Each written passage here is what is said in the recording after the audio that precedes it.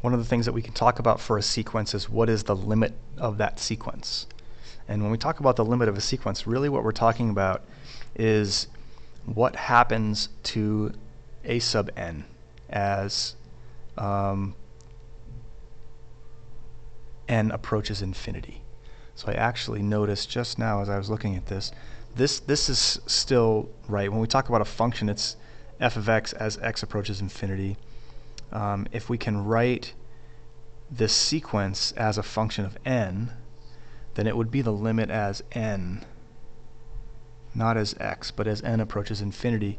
We want to know if that last term, if that infinite term, the last term as n approaches infinity, approaches some specific value, right? And they have the same properties as functions. So once we have these sequences written in a kind of a function form in terms of n, it's the exact same thing as we did back in chapter 1 when we were looking at limits.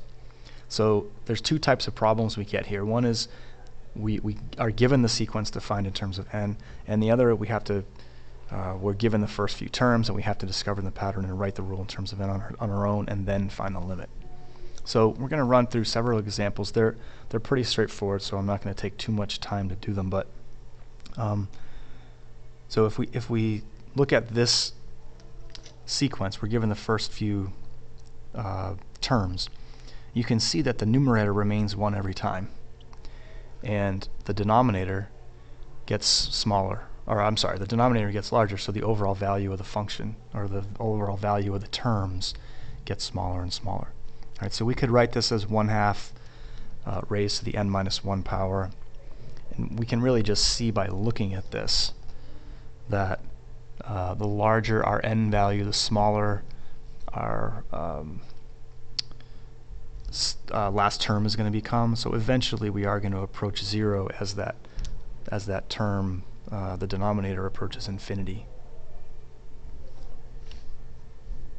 The next one, we have a very similar looking sequence, except this time we have an alternating sign. So we have a positive, negative, positive, negative, positive. And the only difference here is that now we're raising negative 1/2 to the n minus 1, which again gives us that alternating sign. When we raise it to an even power, we get a positive term. When we raise negative 1/2 to an odd power, then we get a negative term. This limit still approaches 0, even though the values are alternating. They're still getting, the absolute values are getting closer and closer, are getting smaller and smaller, so the values are getting closer and closer to 0.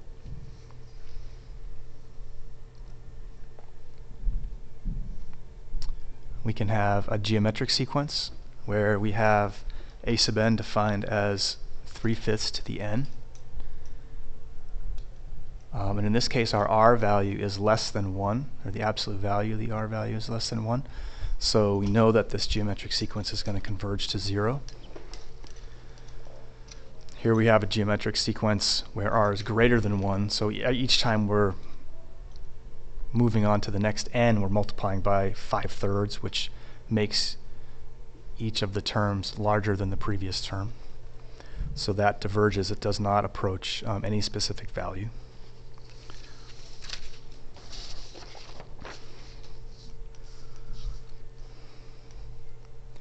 We could have a sequence defined as sine of n, and we know that the sine of n does not have a limit as n approaches infinity because it oscillates and changes its value. It never approaches a specific value. So here we have a sub n defined as 3n plus 2 over 5n minus 1. We know that this limit, if I were to divide numerator and denominator by the highest power of n, or I can use L'Hopital's rule, because I have here by direct substitution I'll have infinity over infinity. So if I take the derivative of both of those, I get 3/5. So this sequence converges to 3/5.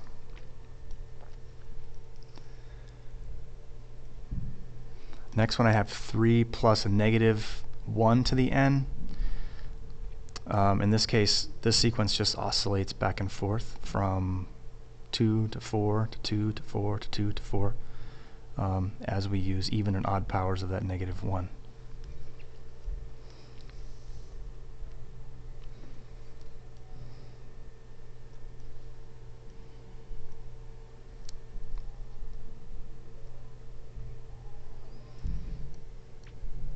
We look at this sequence. It's defined as ln of n over n, and here I would get infinity over infinity if I use direct substitution. So instead I'm going to use L'Hopital's rule. So this should be not an x but an n, 1 over n, and the derivative of n is 1. So I have 1 over n over 1, and as n approaches infinity I would get a 0 for my numerator. So this sequence converges to 0 using L'Hopital's rule. Alright, so here's this one might be a little bit new. We have factorial. Alright, so I have n plus 1 factorial over n plus 3 factorial. Alright, the way I want to think about this is I want to take the limit as n approaches infinity, but if I just use direct substitution, it's not going to tell me anything there. I just have infinity over infinity. So instead, the n plus 1, I notice the n plus 3.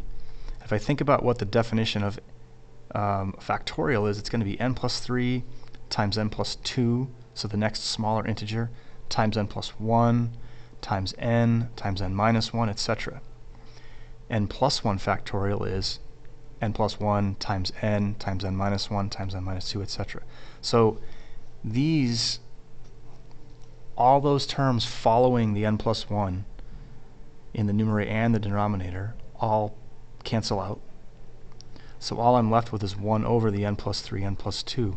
And now I can see as n approaches infinity, that denominator is going to grow larger and larger and larger, infinitely large. So my limit is going to be 0 there. All right, in a similar way, we have here n plus 1 factorial over n factorial. So I can rewrite that as n plus 1 times n factorial, because really it would be n plus 1 times n minus 1 times n minus 2. This denominator is just n factorial. So the n factorials cancel out. Now I'm looking at the limit of n plus 1 as n approaches infinity. And obviously as just by direct substitution I can see that that's going to be infinity itself. And therefore I'm not going to have a converging sequence here. The sequence is going to diverge.